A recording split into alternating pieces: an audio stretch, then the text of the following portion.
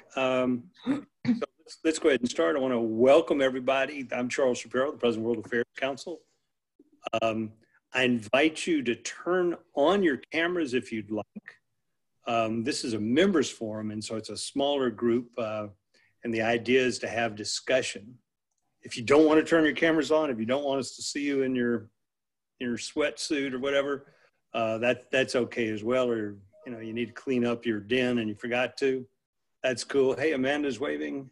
Jag's waving. Hello, everybody. Jean, how are you?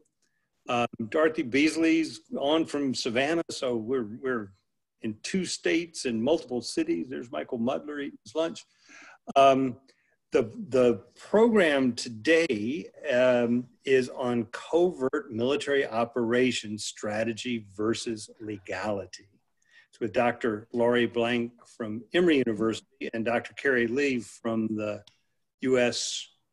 Air War College in Montgomery. I'm going to introduce Carrie, who's then going to introduce Laurie, and Carrie is going to be the moderator, the questioner, and Laurie Blank is going to be the smart answerer of those questions. It'll keep us all intrigued. Carrie Lee spoke at the World Affairs Council. I'm trying to remember, must have been a year and a half ago, maybe something like that. Something like that, yeah. Yeah, and you drove up to Atlanta for it, and so this is a lot easier. I appreciate you coming to Atlanta and speaking to us. She's assistant professor at the Air War College in International Security Studies with a PhD from Stanford. Your thesis was in the politics of military operations, that must have been great. I guess it wasn't fun writing, but what a great topic. And she's got an SB from MIT in political science. And I'm trying to figure out why somebody goes to MIT for political science, but cool, that's great, That's a long and sordid story. Okay, good. We can talk about it another time. So, Carrie, let me turn this over to you. One thing, though, is you see this is a little Zoom instruction for people like me who just figured this out this morning. If you're on your laptop and you see the participants button on the bottom bar, if you click on that, all the participants show up on the right-hand side. Okay, and then down at the very bottom right-hand corner, there's a button that says raise hand. And if you click on that, it'll raise your hand electronically. And Carrie will know to call on you. That sound cool? So Carrie, you need to do this as well. So you see who's got their hand raised. Yes. Carrie and Laurie are going to talk for 25, 30 minutes, 35 minutes, whatever feels right. And then please leave loads of time for questions from the audience, because we're going to have loads of questions for you. So over to you, Dr. Carrie Lee. Fantastic. Well, thank you so much, Charles, for having me here and for hosting this. I'm really excited. This is a great topic, and I'm thrilled to introduce our kind of guest speaker, Professor Laurie Blank. She's a clinical professor of law at Emory University and specializes in international humanitarian law, the law of armed conflict, international criminal law, and national security law. She's also a co-director of a multi-year project on military training programs in the law of war and co-author of Law of War Training Resources for Military and Civilian Leaders. So she's really just the perfect person to have come speak to us about covert military operations and kind of legality versus strategy. She got her JD from the New York University School of Law and has an MA in International Relations from Johns Hopkins University, SAIS, and an AB in Political Science from Princeton University. On January 3rd, the Trump administration made international headlines with the targeted killing of top Iranian general and Quds Force leader Qasem Soleimani. The administration claimed that the killing was necessary for self-defense, as he was in the midst of planning an imminent attack on Americans, and also served as a warning to the Iranian government that additional Iranian actions against U.S. forces in Iraq would not be tolerated. The episode, however, raised much bigger questions about the nature and the purpose of covert operations more generally, and how we as Americans balance both the laws of war and the occasional need for a military action in essence of security. And so I'm thrilled that Professor Blank is able to join us today to discuss the strategy and legality of covert operations, and I'll turn it over to her for some introductory remarks. Okay, well, thank you very much, Carrie, and thank you to Charles and World Affairs Council. I would normally say I'm very happy to be here with you all, so I guess I'm happy to be in the digital world with you all today. And especially on such a beautiful day. So I appreciate you all joining us. So I thought I would take a few minutes first to do a little stage setting before we dive into talking about the Soleimani strike in particular. I thought it would be useful first to just get us all on the same page, as it were, in terms of what do we think about when something like this happens, and we want to think about the legal issues involved. So let me just take a couple of minutes on that and just build the groundwork for that conversation. So anytime that we're talking about the US using force, which obviously is what happened here, we sometimes may have questions about whether or not an action is using force, but in general, anytime something goes boom, that's a pretty obvious answer to that question. So if we're thinking about that question within the context of the United States, we're looking at two broad questions: domestic law authority and international law authority. Both are relevant, both are important, and you actually have to satisfy both. You can't use one as a substitute for the other. And so very quickly, if we're talking about domestic law, we're talking about the Constitution. The Constitution of the United States decides and sets forth the framework in our separation of powers system for understanding when the president can take a particular action. That's the domestic law question when we're thinking about using force, is which branch of government took this action, and did they have the authority? So in this case, it's the executive branch. That's usually where we end up having these questions. And in general, what the Constitution sets out is that Congress has the power to declare war. And so in general, when we think about the authority to use force to go to war, we start by thinking about Congress. However, it's not limited to Congress, because our Constitution is much more nuanced and creative than that. And so there is a space for the president, the executive branch, to take action in this area. And in particular, the president has the authority under Article 2 of the Constitution to take unilateral action in defense of the nation, to repel or defend against an attack.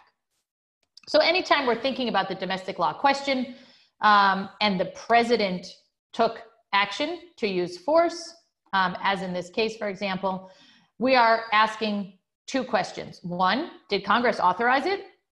And if Congress did, then we would look at that authorization and say, okay, does the thing that happened fit within what Congress authorized? Kind of a fairly classical, like, statutory legal analysis there. If Congress did not authorize it, or if Congress authorized something, but the thing that happened doesn't fit into that something, then we ask the next question and say, could the president do this without Congress? And anytime we're asking the question of whether the president could do this without Congress, we're looking at Article 2 of the Constitution, which of course is where the president's powers are enumerated. And that comes down to the question of whether or not the president was taking action to defend against or repel attacks.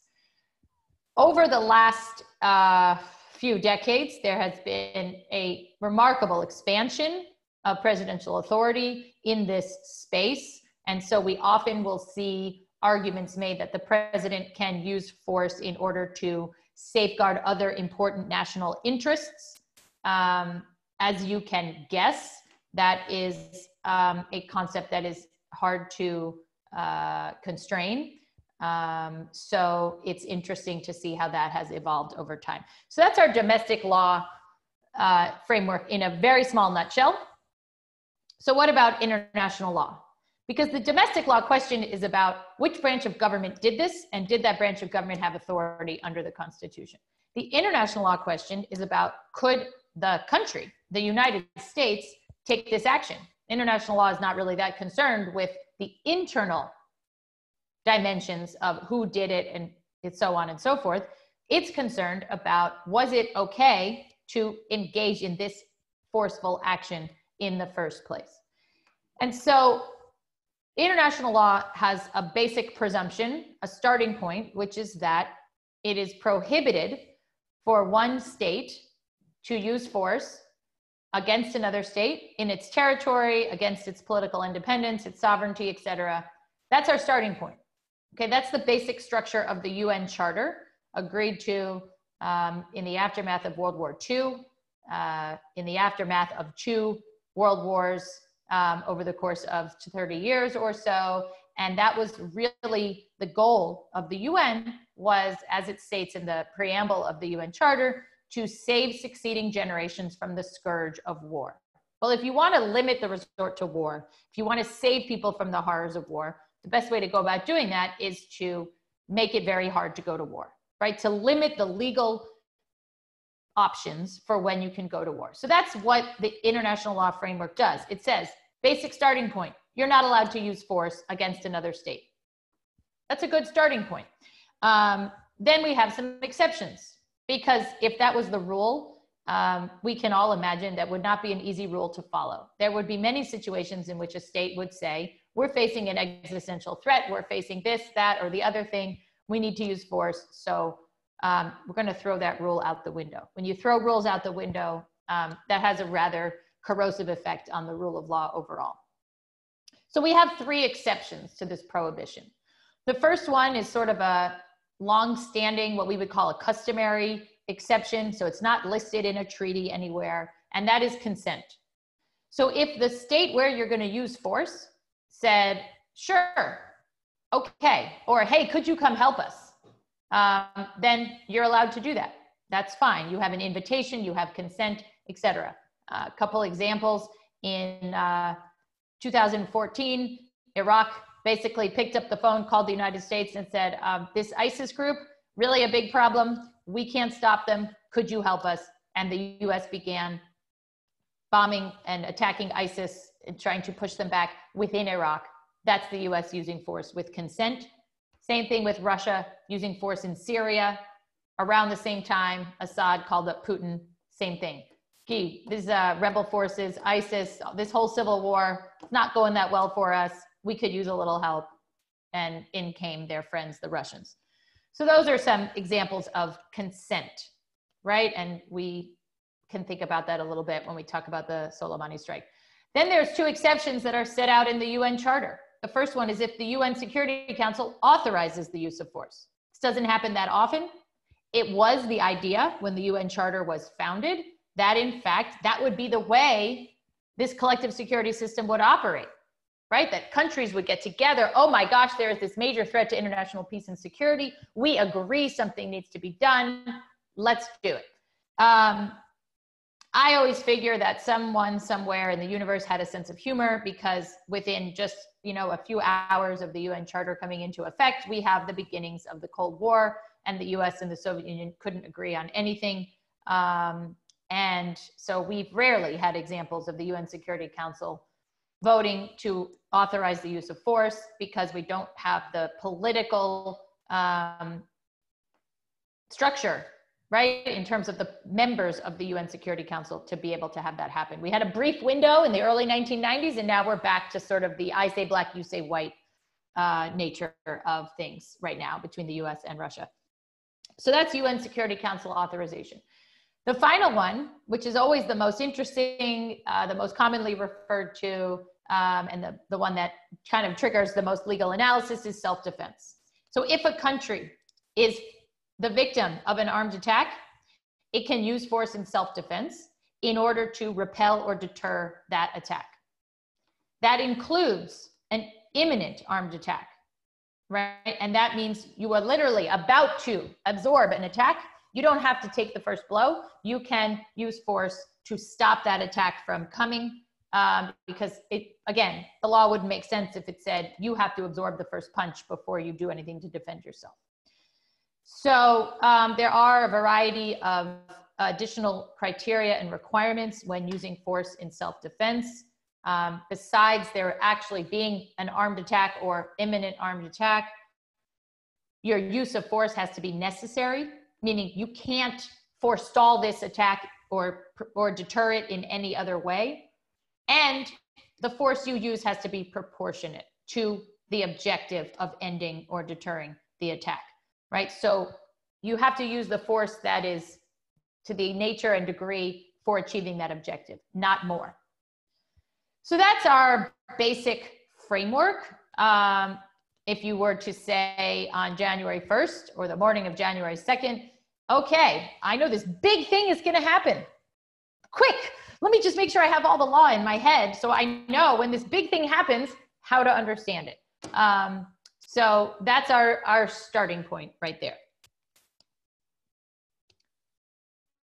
So let me now drop all of the events of January 2nd, January 3rd, I think up through about January 8th into this equation. And how do we think about this particular event, which, you know, is so interesting that as of mid-January, I think folks in the national security establishment would have put this up as like a major national security event of 2020, which feels so quaint now at this point.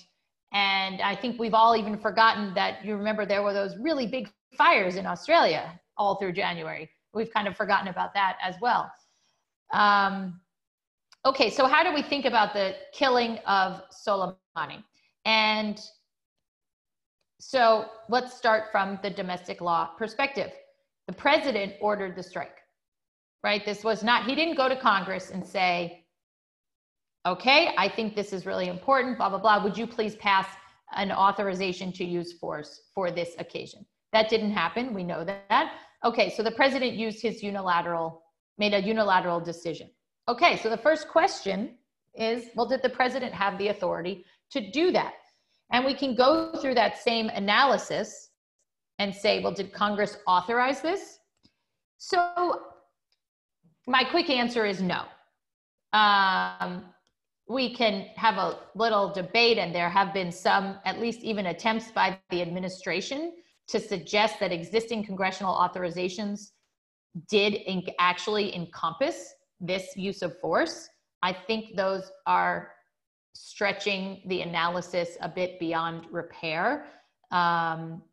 The 2001 authorization to use military force, which was the response to 9/11, it authorized the use of force against nations, individuals, organizations that were the perpetrators of 9/11, supporters, harborers, etc.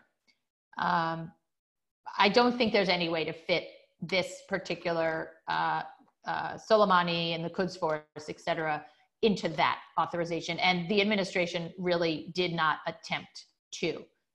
If they did, it was really a throwaway, like, we just got this pile of authorizations to use force, so let's just throw them all at the argument. The one that at least was attempted was the 2002 authorization to use military force against Iraq, which was passed in the fall of 2002 and was the source of authority for domestic authority for the invasion of Iraq in March of, or February of 2003. And again, this is really a stretch, because what that resolution authorized was the use of force to defend U.S. national security against the threat posed by Iraq and to enforce relevant UN Security Council resolutions against Iraq. It's a very tenuous argument to say that the threat posed by Qasem Soleimani and his Quds Force, which is an Iranian force that was surely operating in Iraq, but at various times, that fell within an authorization to use force to defend against the national security threat posed by Iraq. Not posed by events in Iraq, posed by Iraq. So that's a tough argument to make, and I don't think it ever gained any real traction. So that leaves us to the question of, okay, well, then the president did this by himself. Did he have the authority under Article 2? And here we get to the big challenge all the time when we try to apply law to any operations like this, which is, well, I only have the facts that have been reported in the newspaper or on the news or maybe in a blog. I actually don't have all the facts. None of us have all the facts because we're not privy to any classified information. And we're certainly not even privy to just all of the information, even if it wasn't classified, that was being used to make this decision. So I throw that out as a very big caveat to begin with.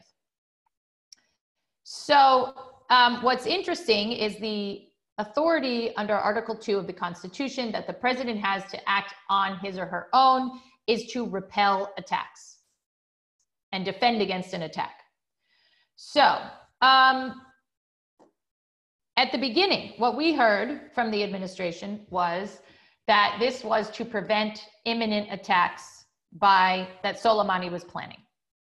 We didn't get any information about what those attacks were, how imminent they were, where they might be, what they might be against. It was a constantly changing story, which I think for me and for many, many others left us decidedly unsatisfied by that argument. It kind of came across to me at the time as we really wanted to do this. It was a target of opportunity. We could get him right now. So he's just a really bad guy. No doubt. Bad guy, for sure. But bad guy is not a legal argument, much as we might like it to be.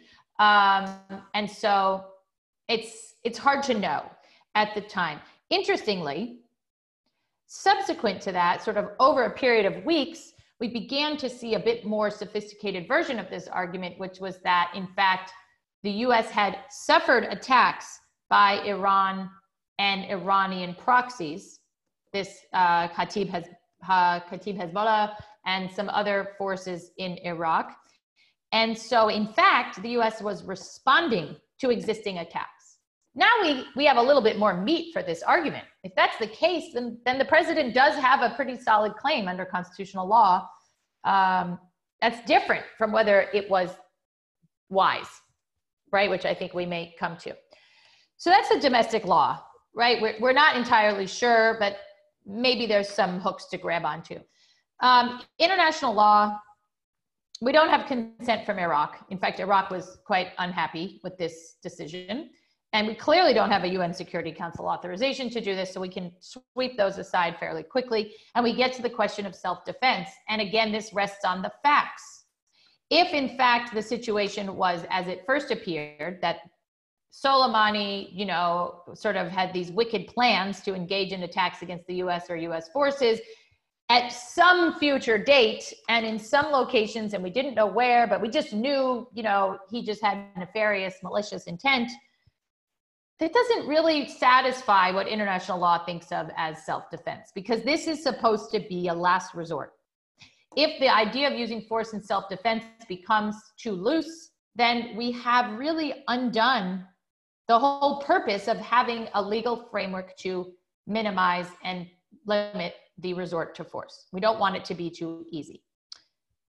If, on the other hand, the US was responding to a series of attacks that had happened over the space of a few months, now we get into a different story. Well, we probably have satisfied that initial trigger of an attack, but now we have to think about whether or not killing Soleimani and the head of Kataib, the Iranian, the proxy group, the militia group, was necessary in order to repel or prevent these attacks, and whether it was proportionate.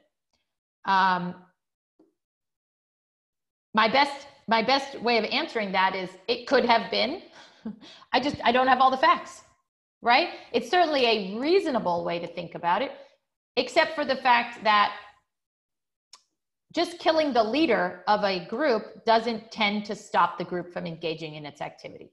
It's not like Soleimani was the only one he just had all these plans in his head, and on the day of a particular attack, he would reveal them all.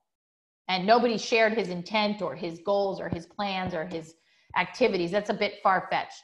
So to imagine that this was the only way to stop the attacks, it's certainly possible, but it's hard to know. For me, as a last piece in thinking about the Soleimani strike in terms of what was troubling in thinking about the legal analysis was the inability or unwillingness of the administration to provide a careful legal analysis from the beginning, which even if later on you can put one together, that failure at the beginning or unwillingness left for me a bad taste in my mouth, as there wasn't one and they built one afterwards. I don't know if that's the case, but that's sort of how I felt at the time.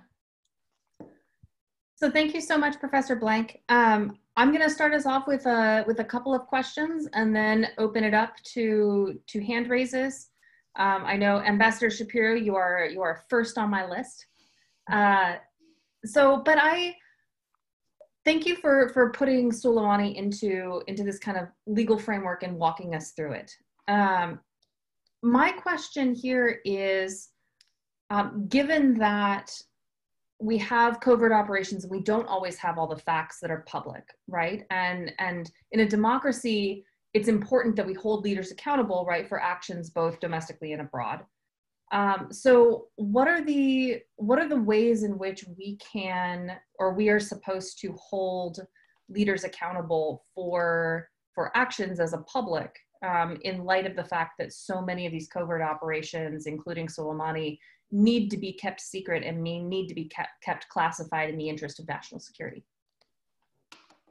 Yeah, so this is these are difficult questions, and I think we should separate out operations. So we can think about sort of a scale, right? On one end of the scale, we think about military operations where there's sort of this steady drumbeat for months in which the administration is building support. Like, think about the 2003 invasion of Iraq. There was a campaign domestically, essentially, to get authorization, to get the public behind the idea, to get Congress to authorize it. So in essence, the government, the administration is doing the opposite, right, of what we would think of in the covert space. It's literally trying to build support. So that would be kind of one end of the spectrum. Then we have things more like, there's a space where we have actions kind of like the Soleimani strike, where the government does something, the whole world sees it. It's pretty hard not to see that happen, or that it's immediately reported on. And the government takes responsibility or is very clear that the US is the one that did that. But it didn't tell anyone in advance. It doesn't share an enormous amount of information about the thinking, the reasoning, et cetera. We can move along that to something where the US does something, people see that it happens, but the US never takes. It has a deniability, right? Plausible deniability to it. And it's like, well, we think that was the US, but we don't know. And then we have things where literally, and other countries obviously too, the government does something, nobody knows it happened. The government doesn't take responsibility, right? There's many things that go on where governments seek to gain influence, influence things that are going on, but they don't want anybody to know even that the thing they're doing is going on, right? So we have this whole spectrum. So I think for the purposes of this conversation, to stay in that middle space, because in terms of the truly covert, that's obviously extraordinarily difficult to discuss until years later. And then we have rules on oversight and things like that. But in this sort of space where we know something happened, but it's kind of hard to get the information about it, the government has a monopoly on the information. That's really the challenge here. The public has facts that can be reported on. A missile struck this car. These are the people who were in it. They died. It happened at this time. And then we get more facts, like the missile came from a US fighter jet or a drone, et cetera. But we don't actually have any of the facts about the threat, about the reason for the attack. And we essentially are in the position of, we have to believe or not believe the government. And that happens all the time. This is not, you know, a strange circumstance. And so it does make it challenging, because it's quite hard to advocate and analyze when you don't have all the facts, and when the government, reasonably so, I mean, not even thinking that the government is trying to hide anything, the government can say, look, there was a big threat. I just can't tell you how I know. And I can't tell you the full nature of it, because if I do, I'm going to reveal sources and methods. And nobody wants sources and methods to be revealed, because that's how intelligence operatives get killed. That's how you lose access to your pipeline of intelligence information. Obviously, that's a big problem. So it's really raises some interesting challenges in this regard. I think one of the reasons that we have some rules on how the president shares information in this regard is to help ensure that we do retain the ingredients of an engaged citizenry and an engaged legislative body on these areas. So, for example, under the structure of the War Powers Resolution, the president needs to report to Congress within 48 hours of any activity that triggers those reporting requirements. So basically the U.S. Either being involved in or being in a place where it's likely to be involved in hostilities, kind of simplifying the rule there. And so actually the president did submit a report to Congress within 48 hours after the strike. But interestingly, the report's classified. Normally, these things are not classified. Normally, when the president transmits a letter under the War Powers Act to Congress, it may have a classified annex, but the basic, here's what happened and here's where our authority to do it comes from, is unclassified. Here, I think this may have been the first time, I'm not sure, it was all classified. So Congress could see it, but Congress can't engage in public on it. So we saw, even after some of the briefings, we saw some members of Congress who were quite disappointed in the administration's briefings, but you saw they couldn't really exactly say why, because it was a classified briefing, right? So they could say it was insufficient, blah, blah, blah, blah, blah, but they couldn't tell us more. By keeping everything classified in that manner, also the public can't engage, we cannot engage our elected officials on these issues as well. So there is essentially like a societal compact almost, in terms of some amount of information, some amount of transparency that enables us to do this well. Another, I guess one other piece that's important here is the lack, at least for a while, and there's still not much, the lack of any substantial and substantive legal discourse from the administration about this is really, I think, handicaps the broader discourse about these questions. Because each time the U.S. engages in military operations, each time the president uses force, that's another brick sort of in the structure, in the foundation of how we understand this constitutional analysis, the separation of powers, when the president can use force, the role for Congress, et cetera. The value of historical precedent is critically important here. Presidents will always rely on historical precedent to say, well, presidents have done this before. If we don't know the true legal analysis here, we can't really understand the value of it as precedent and whether it's changing the analysis from the past and what that means in terms of being prepared for the future. Thank you. Ambassador Shapiro, the honor of the first question. Thank you. I mean, I would argue that that people don't care. I hate to say this. I mean, Congress is not, except for a can't think of his name, senator from Virginia, who is really believes the U.S. should declare war, and Rand Paul. I mean, Congress really posed no objection in this case. We haven't declared war since 1941. We've had war powers resolutions, Gulf of Tonkin, and then for the Iraq War. Both of those turn out in retrospect have been based on flawed information. And I'm going to argue that in November 2020, this is not going to be a salient issue in the election. I mean, it's a great topic to talk about intellectually, but I think it has no, I mean, no one seemed, the objections to this, you know, disappeared after a couple of news cycles, did they not? Yeah, no, I don't disagree.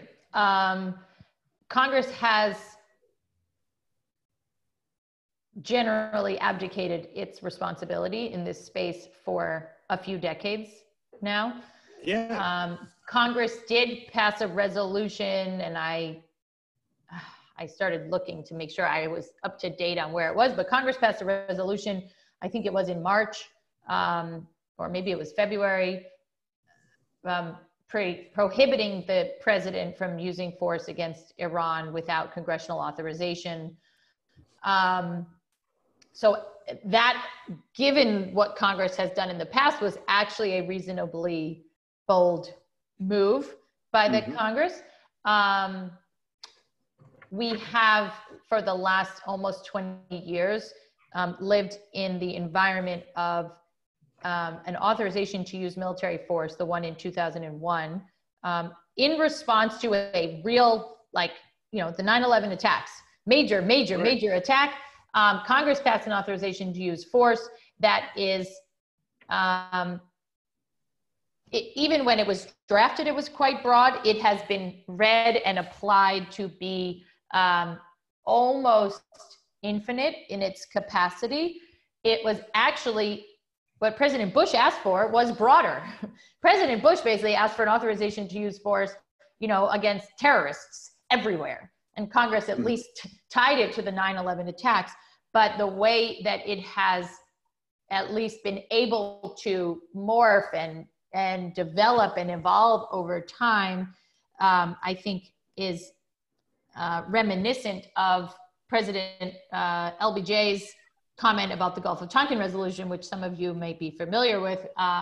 Just to add a little color into our conversation, what LBJ said about the Gulf of Tonkin resolution was, it's like grandma's nightshirt, it covers everything. And so the 2001 AUMF has essentially operated that way. Every time the government has wanted to use force against anybody who could potentially be called a terrorist in any way, anywhere around the world, they just have to go 2001 AUMF, and it seems to fit within that. So we're living in that space right now already, right? And we're also living in a space where presidents have asserted, established, and been able to at least, if not defend, proceed with a very expanded authority under Article 2 of the Constitution to use force. From a constitutional perspective, there's a lot of risks with this. There's a reason the Constitution sets up things the way it does, which is to, what the founders wanted to do was to clog the route to war. They wanted it to be hard for the government to go to war. They didn't want it to be a decision of one person. They thought if we put 400, 500, now 535 members of Congress in the path of any decision to go to war, that would mean we would only go to war when it was really necessary. There's something to be said for that. We are no longer really in that space anymore. Does anybody in the US really care besides constitutional law scholars, a few senators, advocacy groups, national security folks, among the general population? Not really. Not really. And I would say for a couple of reasons. I mean, there's a broader concern of just a lack of civic education in this country, so that I'm not sure what percentage of Americans are able to identify this development as a problem, that as it being different from what the Constitution originally was envisioned to do. So there's sort of that broad systemic problem. But there's also, we have been generally for now since 9/11 operating in an environment in which our enemy, loosely defined, right, are terrorist groups that deliberately kill civilians, that maim people, that use human shields, and they get worse and worse and worse. I call it the really, really, really bad actor theory, which is that when your enemy is, pick ISIS, right? It's hard to imagine something more horrific than ISIS at the height of its brutality. There were various things that the US or other coalition partners, choices that we made, things we targeted, actions that we took that I expected to raise debate and controversy. Not much at all, total silence, because ISIS is just so bad that it was like, well, why are we arguing about this nuanced point of law when we're fighting against an enemy that puts people in cages and burns them alive and does many other horrible things? And I think that's one reason why we also don't care that much. If we had a more controversial enemy in the sense of, you know, it wasn't so clear and this and that, that might be fodder for a bit more discussion about whether or not the president was authorized to take certain action. You know, when it comes to international law, there just isn't sufficient knowledge among the population. I do think that actually there is an obligation on the president and the government to play an educational role in that regard. We don't see that now, but historically, if you look at the remarks, the speeches of presidents explaining why the US is using force in particular situations, you can see that we've had presidents you know, from both parties who really take on that role. You look at George H.W. Bush's speech announcing that we're going to war with Iraq in 1991. You look at President Reagan's remarks with Operation El Dorado Canyon, you know, and the strikes against Libya. You look at President Obama's remarks on a number of occasions, and what those remarks are doing is really teaching the country, these are the rules and the moral structures and legal structures by which we think about these things, and we're following them here, right? We've lost that over the last few years. And I think that's an important role for government to play here.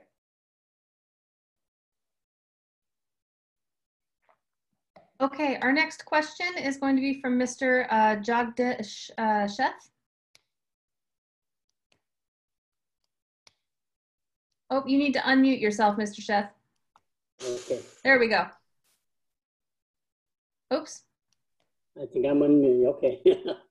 My question is that since US military is present everywhere outside of its own territory, either invited by other nations or something else, if that takes place on any one of the US military presence outside of the US territory, self-defense. I'm sorry, I wasn't able to hear the whole question.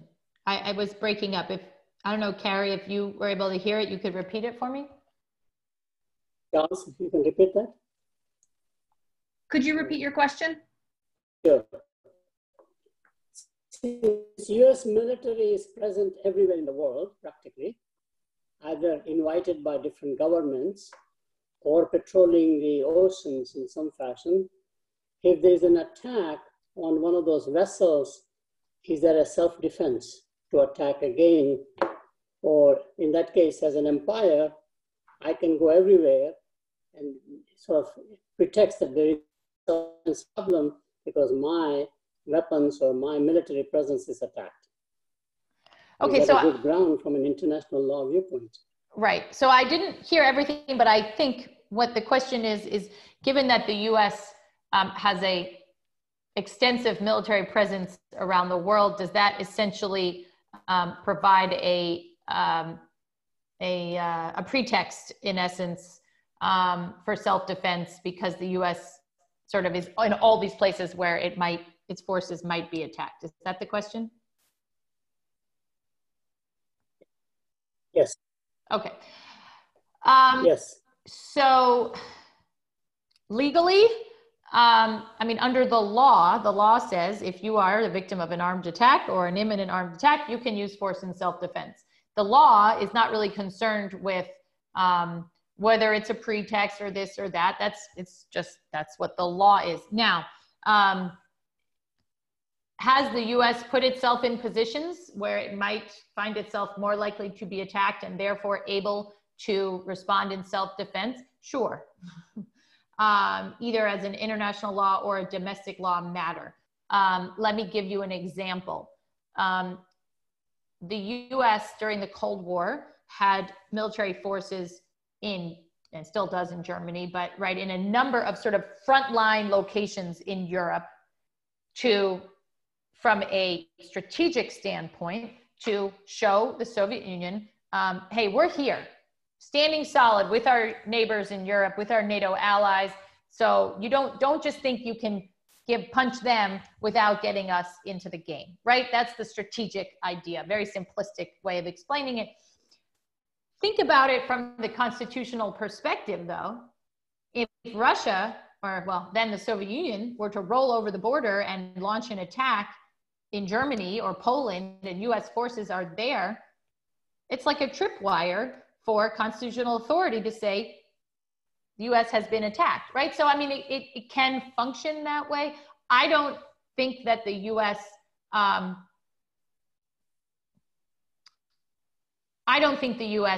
is positioning forces around the world in order to give itself a legal basis for self-defense. I think we position our forces around the world based on our strategic objectives. So can one take a more cynical view?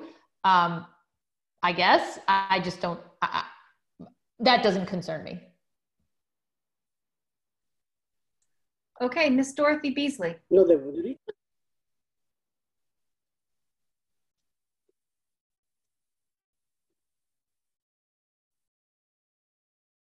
Ms. Beasley?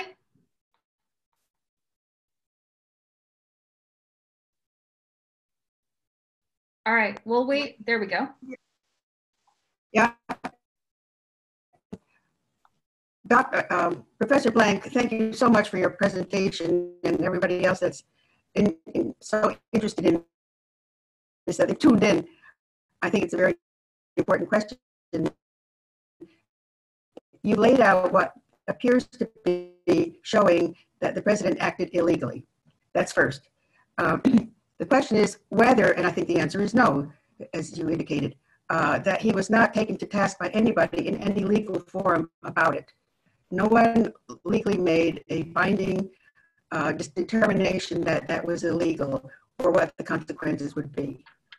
If that is the case, then despite what Charles Shapiro said about, well, it doesn't matter in the election, maybe not, but that doesn't mean it doesn't matter, because it sets a precedent for domestically for our future presidents to do likewise and say, well, you know, President Trump did it under these circumstances, and so I can do it too. That weakens the whole curb on this kind of action. And internationally as well, other countries can use this. Other presidents, other prime ministers can use this then as an example of international law, since there was no problem with it or no taken to task about it, can use it to do other actions of the same nature. So it seems to me that the problem is a very serious one as a matter of principle. Is that so, or am I in the wrong position? Yes, no, I would agree pretty much with everything you said, and I'm very happy to it's great to see you, although I can't actually see you, but very happy that you're on this meeting. So yes, I think that the concern is sort of an ever expanding source of authority, or an ever diminishing set of constraints, maybe is a better way to put it. What's interesting here is there is at least a possible and actually perfectly reasonable argument that this was lawful. It certainly is possible that the U.S. Was responding to existing attacks. I mean, we know there had been a few attacks on U.S. Forces or interests. So there very well may be a legal argument that this was justified in self-defense. The fact that it wasn't made, or if it was made, it was done in such a piecemeal and unconvincing manner, is what causes me to be quite skeptical about it. What's interesting is 2 years ago, President Trump ordered strikes against chemical weapons facilities in Syria. Also 3 years ago. There's no, like, I can't find any international law basis for those strikes whatsoever. And the administration never asserted one. Not at all. So actually, that one is even a stronger argument for the point that you're making. What we see is essentially, if we look at this all as a big picture, I can find, if I want to be upset by all of this, what appears to be a disregard for the value of presenting legal justification and legal rationale, right? Because we have a number of occasions in which there has been no effort to put one forth, or the effort has been weak and without any sort of commitment, like, oh, no feeling that it's important. As a systemic matter, I think that's a big, big, big problem. Huge. Now they don't even have to give a justification because there is no challenge of it in a legal form that determines as a matter of law that it was wrong. And that's what I'm saying. Right. So you can just go, and that means that anybody in the world can do the same thing under international law. That's right. So one of the challenges with international law is that we have to look more widely and more creatively at the manifestation of displeasure, constraints, disagreement, etc. Because the international system is a horizontal system of sovereign states. And so there isn't as you well know, obviously, there isn't some higher enforcement body that just is like, oh, that looked bad, I'm going to go hold them accountable for this. So instead, we look for a variety of things. Now, could Iran bring the U.S. to the International Court of Justice? Possibly, right? There's a whole host of questions about whether or not that would be feasible. Could the UN Security Council issue a statement of condemnation? Well, it could, except the U.S. would veto it, right? So we have a variety of structural reasons. But if the U.S. is considered to be a less reliable interlocutor about international law, it's harder to see that, but that can still be an effect of this kind of event. So we may see more of an erosion of confidence than bold statements of condemnation. Frustrating, but nonetheless, you know, we gotta live with what we have. So. But it could be domestic courts, couldn't it, with it going to the United States Supreme Court as presidential powers issue? Yes, but we would need someone who has standing to bring it there. and it's very difficult for members of Congress to get standing. And in this instance of a one-off strike, I'm hard pressed to come up with a plaintiff that we could imagine. But I bet if I spent some time with some of my students and asked them to be creative, we might be able to. But yes, you're right. This may be one of these where it's just super hard to get, you know, the unbiased, the court or other unbiased entity to make a statement. So we have 2 questions left and 4 minutes. So I'm going to collect them both. The first from Mr. Hanratty, Gene Hanratty, and the other from Mr. William Hoffman. So both of you ask your questions, and then Professor Blank, you can answer, and we'll finish out. I'm ready. Okay. I actually have 2 questions. The first question is, if a president violates the Constitution by using force without proper authorization, what is the remedy? What are we going to do about it? Is impeachment the only remedy?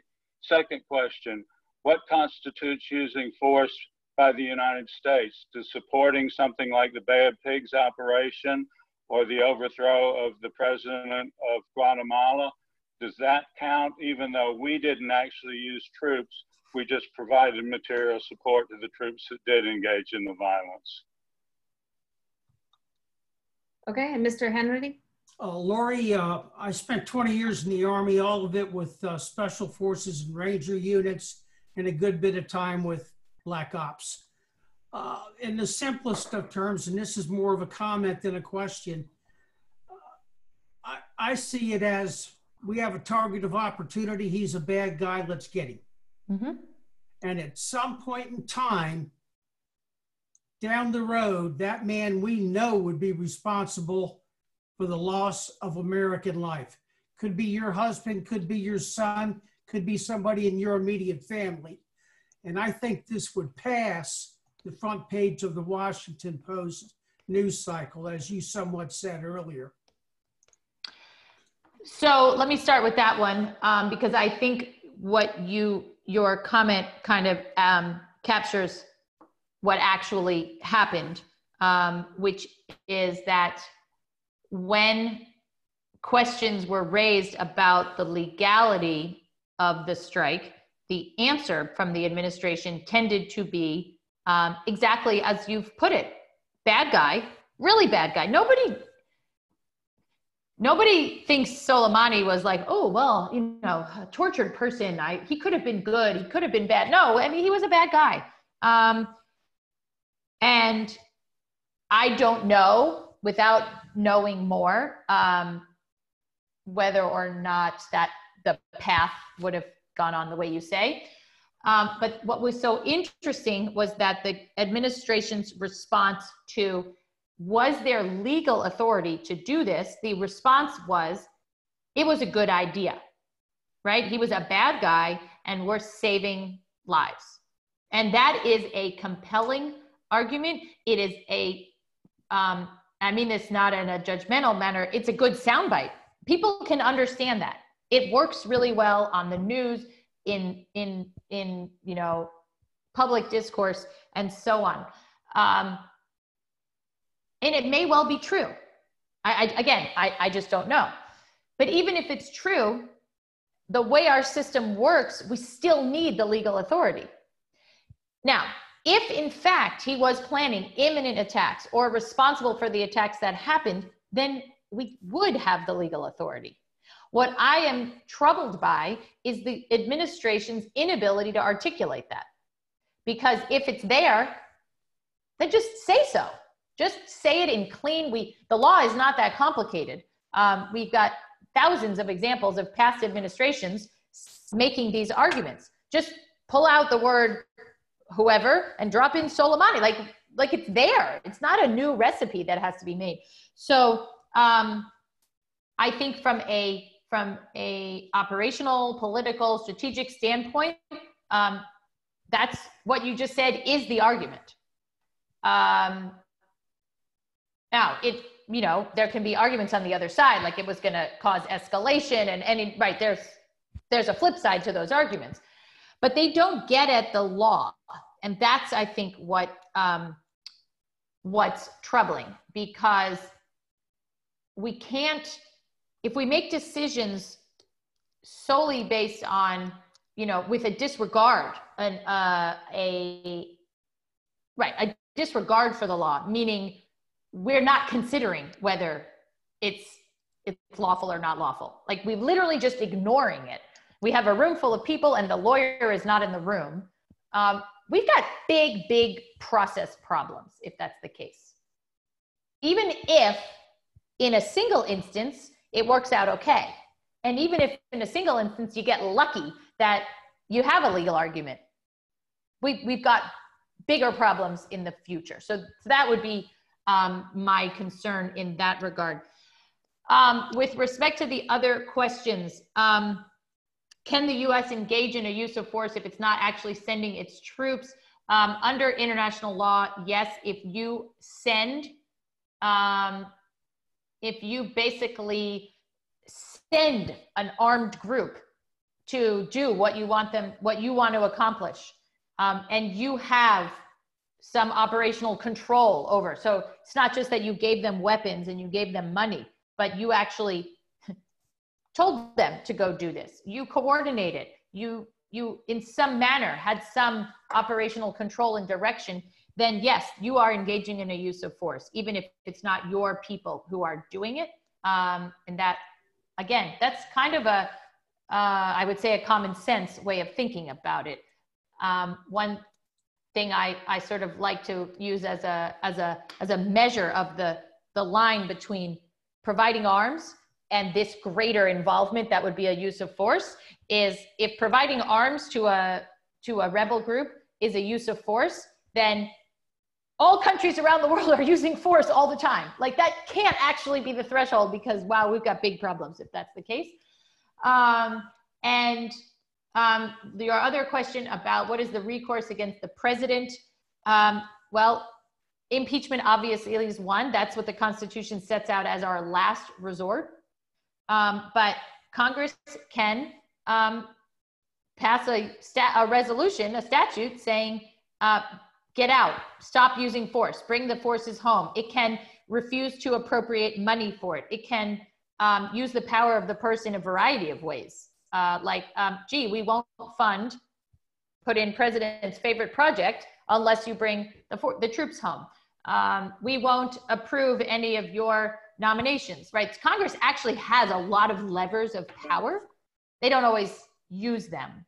And because there's a huge political risk for Congress, right? Imagine Congress refuses to appropriate funds for a military operation.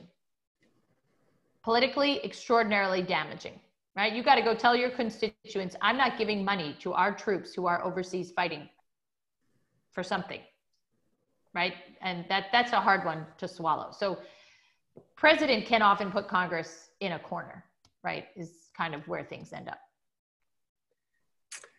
Professor Thank you. Blank, Thank you very much. Oh. Cool. I'm going to jump in here. I hope I'm on. Can you? I want to thank you very much, Dr. Blank. This was great. Carrie, thank you for being our moderator today. Easiest thing I've done all week. Had an easy week then. Anyhow, this is great. I've got so many more questions I'd love to ask, and I'm sure lots of other folks do as well. I want to thank the people who raised their hands and got their questions in. Bill and Judge Beasley and Dr. Sheth. Thank you very much. This is great. We've got some, I got to do a little advertisement here. We've got some great upcoming programs. Tomorrow we have at noon, we have Jimmy Story, who is the U.S. Chargé of the U.S. Embassy to Venezuela, which he can explain tomorrow, happens to be located in Bogota, not in Caracas. It's a virtual embassy. On Thursday, we've got David Rennick, who is, pardon me, David Rennie, mispronounced it, David Rennie, who's the Beijing bureau chief for The Economist magazine. And Robin Kurnow from CNN International will be the moderator. it's going to be terrific. It's at 11 a.m. So because it's 11 p.m. in Beijing at that time, and that was the only time we could work out that worked for both of us. So please register for both of those programs. Next week, we've got on Tuesday, Dr. Mia Bloom from Georgia State on extremists and COVID and how extremists in the Middle East can take advantage of it. On Wednesday, we've got Ambassador Thomas Pickering, who's spoken at the World Affairs Council before, who is Ambassador to the United Nations, Ambassador to 5 separate countries, and Undersecretary for Political Affairs at State Department. And what he wants to talk about is Iran. So in a way, it's a continuation of this discussion, but he wants to talk about Iran, Iran's sanctions, and COVID-19. And are we missing an opportunity? And then next Thursday, we've got Ed Martinez, who's the president of the UPS Foundation, talking about how UPS is responding to the COVID pandemic. So we got all that lined up. Please register. I want to thank the UPS Foundation for sponsoring this program today in part. I want to thank you, everybody who was part of this. This is a members forum, so it's for members of the World Affairs Council. And thank you very much for being members. We, like everybody else, are suffering a little bit now because we don't have, not doing programs and not charging admission for our programs. So if you're a member of the World Affairs Council, please renew your membership. Please think about upgrading your membership. This is a time when we need it. And if you'd like to make a donation, please go to our homepage at wacatlanta.org. Love to have you.